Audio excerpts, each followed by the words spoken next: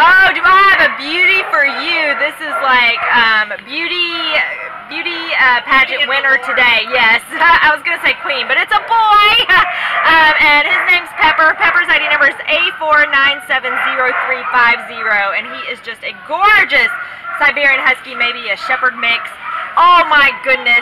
He weighs 58 pounds, super fluffy, and as you can see, very attentive and sweet. He was just over here snuggling up to Laura, and she was trying to talk to me earlier, and he was trying to like come over to the side and give her kisses and like take her attention away from me. He was like, "Come here." Pretty flirty. Yeah, give me some kisses. He knows sit. He's a very smart guy. He's good on a leash. He's good with some other dogs. He's got a gentle play style, so he's a gentle, big giant. He thinks he's a lap dog. Over there. Look over here. And yeah, he's been really attentive. We've both been talking to him and saying his name, and he's been trying to listen to us.